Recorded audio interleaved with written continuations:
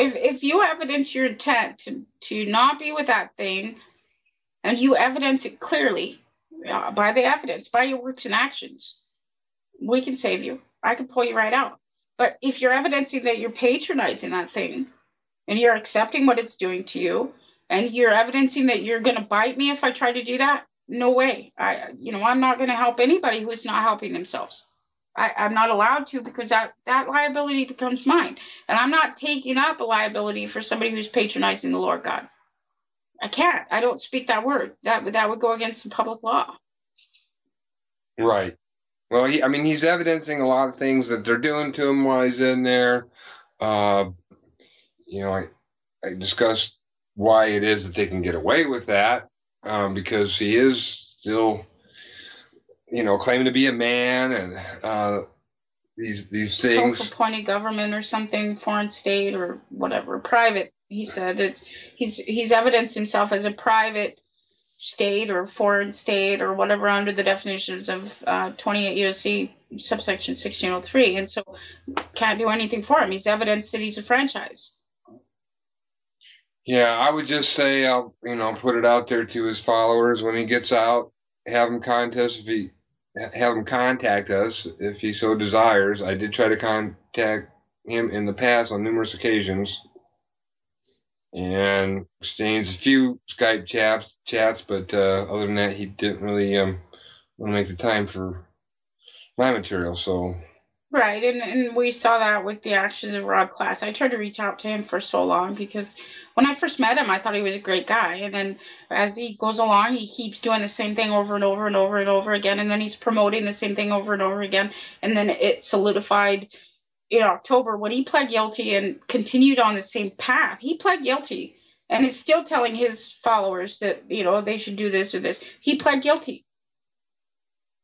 And he's also got an attorney there that made an appearance.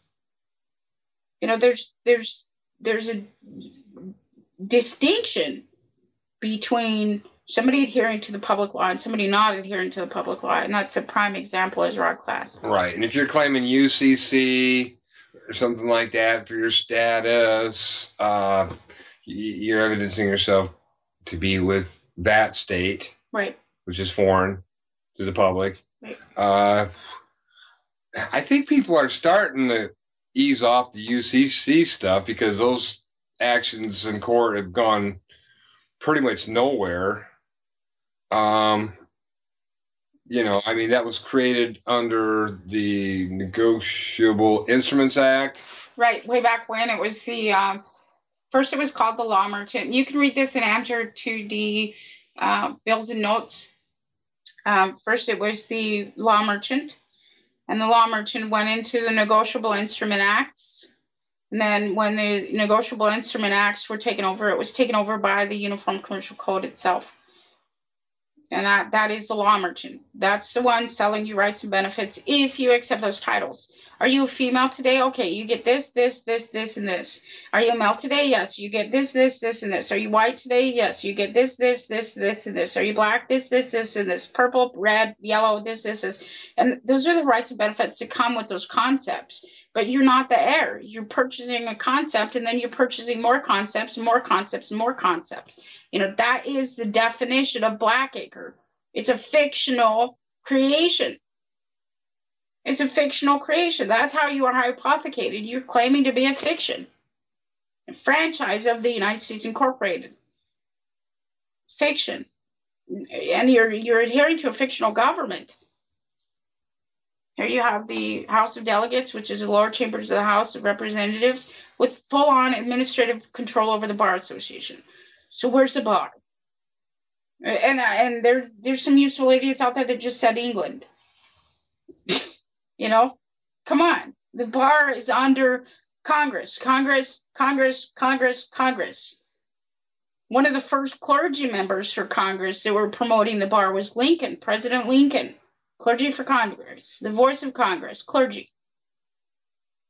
Now, I'll stop right there. He was a credit reporter for Dun & Bradstreet, by the way, just as much as Taft and two other presidents. But the thing is that you have to realize that clergy means the voice of something. The voice of whatever it's patronizing. Representative means it represents the voice of something or represents the voice of something. And so in your own house, your house members are your clergy if they're speaking your word. They're not your representative. They don't represent your word. We don't represent your word. That's the bottom line. Don't be represented. Stop choosing to be seen in a different way. We were talking about respect on Thursday. Respect. Seen again in a different way. Represented. Presented again in a different way. Let me tell you what you are.